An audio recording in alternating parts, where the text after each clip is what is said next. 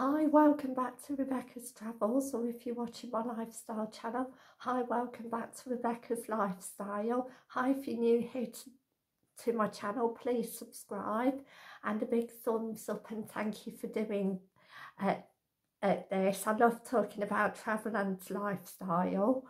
Today the weather's been raining. It's a lot cooler today. It feels in northwest Leicestershire in the UK. Today I'm going to be doing Travel News UK 5 Exciting Facts March 2023, part 3. So I'm going to jump right into it with number 1, Cambridge news.co.uk. Cambridge is named amongst the most luxurious travel destinations in the UK. Wow. The city is ranked at 10th overall, beating the likes of Cornwall, London and places in Norfolk.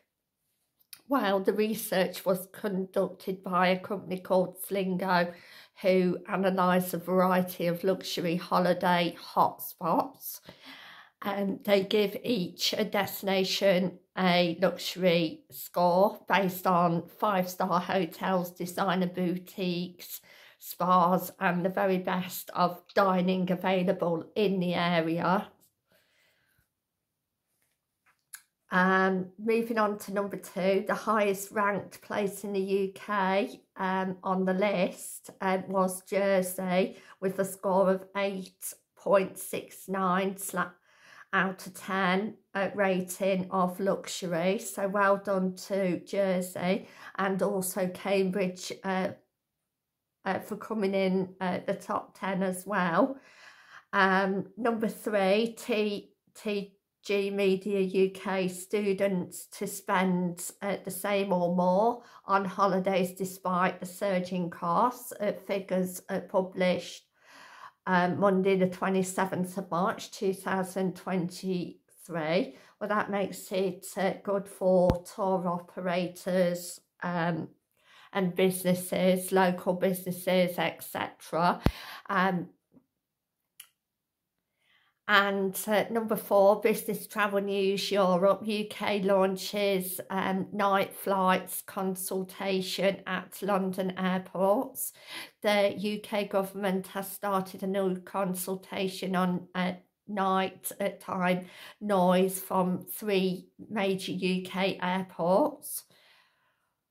So I hope that goes as well as possible.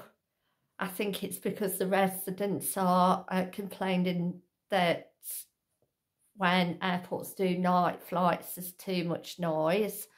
Last but not least, Independent, Manchester has become the first UK city to charge for visiting.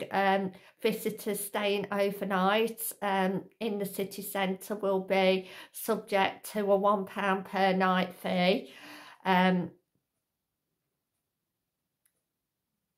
Visiting to the northwest then city, staying in the city centre, hotels and holiday apartments will be charged £1 per night per room as part of a new scheme. Officials hope to raise 3 million. It is called City Visitor Charge.